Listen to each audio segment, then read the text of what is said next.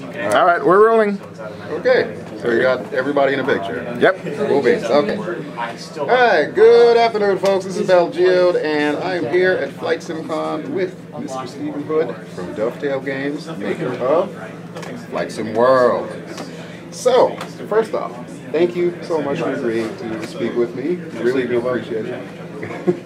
I know one of the big things that we've been asking about is like communication and so on and so forth. So I really appreciate the time, the opportunity to share some of the stuff with the general public. So my good friend Sergio from Summer actually submitted a few questions. None of them are helicopter related. I don't believe you. That must have been edited, I'm sure. Believe it or not, yes, he actually submitted some pretty interesting questions. So I'm just going to read them off my phone here, and we'll take each one as a show.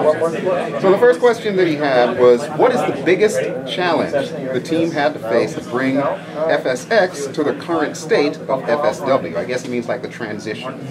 God, the biggest challenge, I mean, trying to pick one individual thing. I'd actually rather group it and say, how do you take technology that is more than 10 years old, that's been built around machines that existed in that time, and had no real understanding of what was going to come next. We had to take that legacy technology and then rework the underpinnings in order to deliver a platform that would enable us to deliver on our vision for flight sim. Right. And so we did a bunch of work in the background that nobody really cares about, other than the headline things like, oh, making it 64-bit. It wasn't a 5-minute job. Trying to integrate new rendering techniques so that the planes look so cool. Right. And we've got new lighting solutions and all sorts. And there are pros and cons that went with that. So I think the real challenge actually was doing all that work internally, and the business looking at it and thinking, okay, we've been investing in this for 2 years. Where's all the shiny new stuff and all the airlines and whatnot? But actually we've taken the approach of trying to do things in what we consider to be the right way, so that we can deliver on more things that people notice, like the rain beads that came up in an earlier conversation. Yeah. People see what's in front of them. They don't care about the technology under the hood. Just give me the new thing. Right. And now we've got that platform, we're going to start delivering on those things thick and fast. Excellent, excellent. That's the kind of stuff that I like to hear. I like the fact that, okay, we started with this code that is so ancient. We're going to get you up to modern day, and then we'll move on from there. That is something People talk about the legacy code. Why did we start with that? Why didn't you just make a completely new simulator from day one? People love that concept as if we're all just ready to start programming the new thing. It doesn't work that way. The team that were newly assembled for FlightSimWorld, and indeed Flight School before it, none of them were entirely as experienced as all the ACES team put together. Right? So there were some experiences and skills that we did have in the team that they didn't have, and we tried to leverage those. But at the same time, FSX is built on some fantastic tech and fantastic systems that still apply today. Right. So we bought into that, and we decided to apply our expertise to upgrading it and preparing it for our ideas in the future. And at the same time, you could deliver a credible flight simulator for early access. And that's where we are. That's what we've got. That's one of the things that I've been telling a lot of my viewers in particular is, if you're building a house, you don't start with the roof. You start with the foundation, and that's exactly what Dovetail's been doing. I really appreciate that. All right, so moving on to question number 2. Was the decision to end flight school something that you had planned already, or were you using it as a test platform for FSW? I wouldn't say that we necessarily planned all along to end it when Flight Simulator World launched.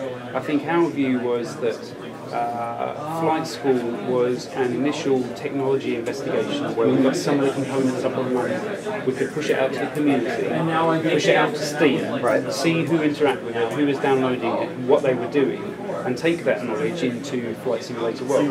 And because all of the stuff that existed in Flight School is inherent in Flight Sim World, it makes no sense for us to try and split our resource and maintain two of them. So what we did was, and I think there was a good community reaction to this, was anybody that had Flight School got Flight Sim World. So it's not as if we just tried to terminate one thing and move everybody across the new project and make them buy this one. It's, if you'd invested with us and came up with us on day one, you're with us in Flight Sim World. And now Flight Sim World is everything that Flight School was, plus more, so there's no need for that. Everybody's now migrated to Flight Sim World. And that's a very important point, too, that I want to reiterate, because just in the brief time this weekend that I've run into people, there are still people out there that did purchase Flight School but don't even know that they are already eligible for FlightSimWorld. So I just want to get that point out there, folks. If you did get Dovetail Games Flight School, you can now download FlightSimWorld and you can participate in the early access. Alright, so moving on to question number 3 of 6.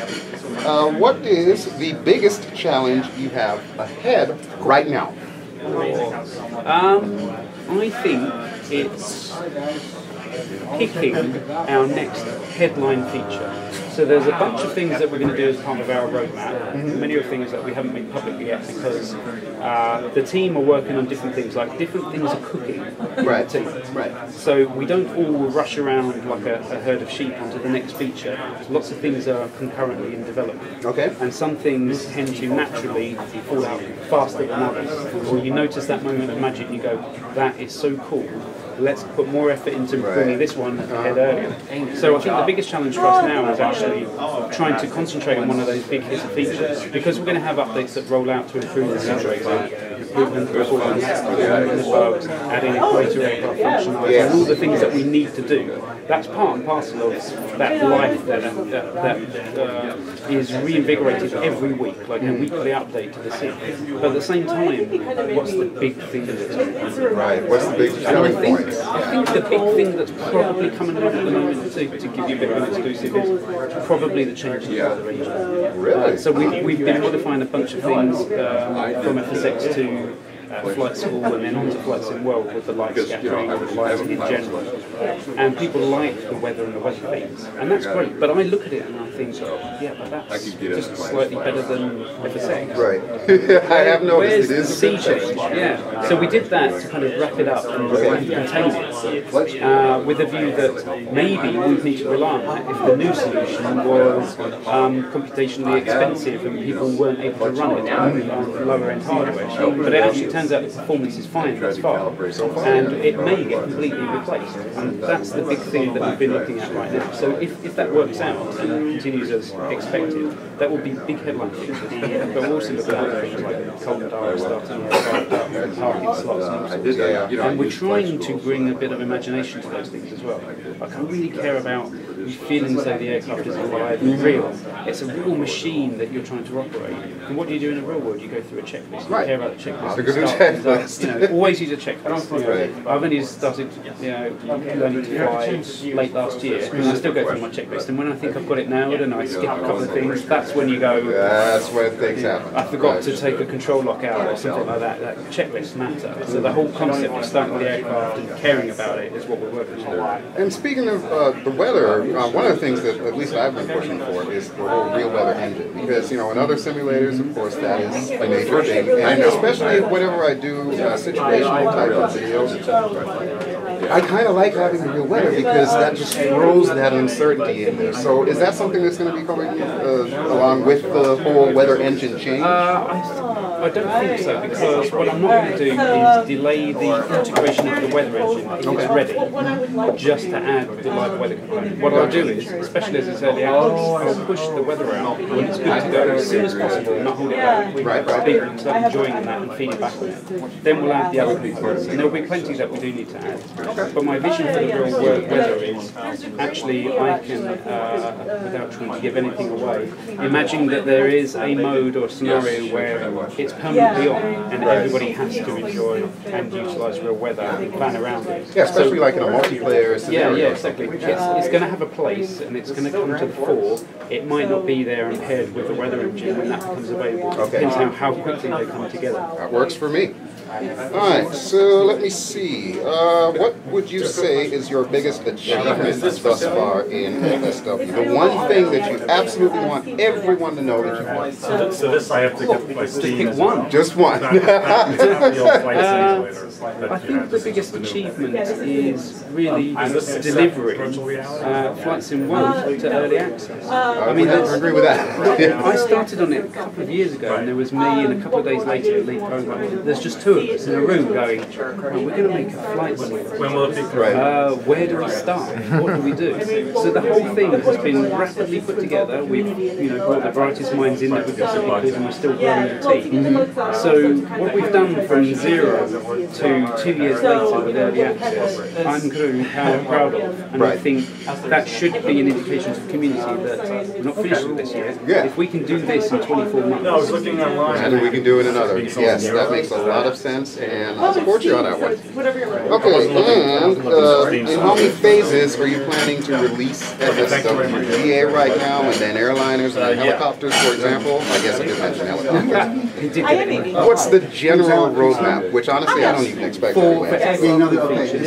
I'm guessing he means adding different aircraft, different features. Okay, so the roadmap for adding aircraft types, I think there's a natural progression that you want to experience as a student pilot who trains to fly aircraft and then enters the world of GA. And there's a natural progression up to commercial pilots, larger twins, multi-engine props, turbines, all sorts of things, and then into jets and airliners. That's how I see it progressing. But there's flexibility in the sense that it very much depends on the third parties that come in. Some third parties who are just testing the waters, who want to push some stuff in occasionally, that's fine. You might find that others want to dive in, they want to deliver they want to put the effort in and work with our developers, because it's a two-way process at the moment. We're trying to educate them on what they need to do in order to maximise the new technology and everything, bring their content with us. So if somebody turns up and says,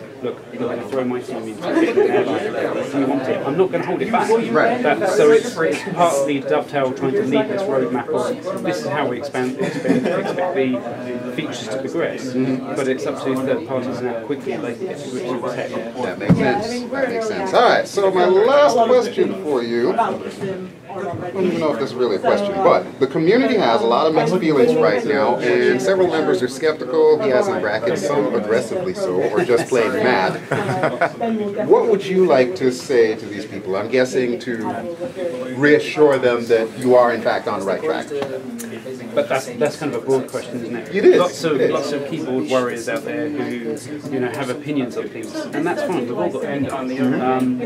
And I think hopefully people can at least appreciate the fact that Dovetail are being quite professional about the whole thing. And the reason that we don't respond to everything, or if a third party says something and post things in the public forum, some of the things which are true and some things which are wrong, we don't jump in there and try to correct everybody on that.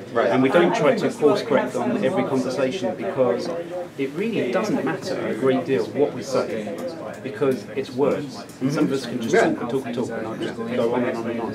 What matters is the product and the progress that we're delivering. We've been building up these past 2 years, and there was the brief example of what we're up to with Flightsimcon, but really all people have had to go on is occasional interviews, some of the things that we post up somewhere, some screenshots. Now we've got the product in early access. Judge it on the progress of early access.